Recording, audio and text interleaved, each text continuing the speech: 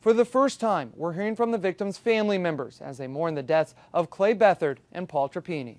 Police now say it started early Saturday morning with an argument about an unwanted advancement toward a woman inside the Dogwood bar. That argument spilled into the street and led to a deadly stabbing that killed Clay Beathard and Paul Trapeni.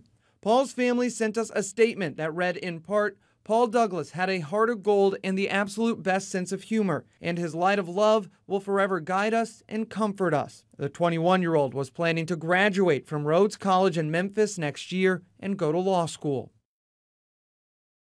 Clay was a standout football player at Battleground Academy who went on to play at several colleges. In a statement, his family said, "Clay was an amazing, big, and soft-hearted human being with an undeniable love for the Lord." Last night, we also heard from NFL players close to the Beathard family. Clay's brother, CJ, is also a Battleground Academy graduate and now a backup quarterback for the San Francisco 49ers. The team dedicated its win last night to the Beathard family. An hour with CJ last night and just being with him during that, you guys know how tough it is for him and his family right now. I'd like to just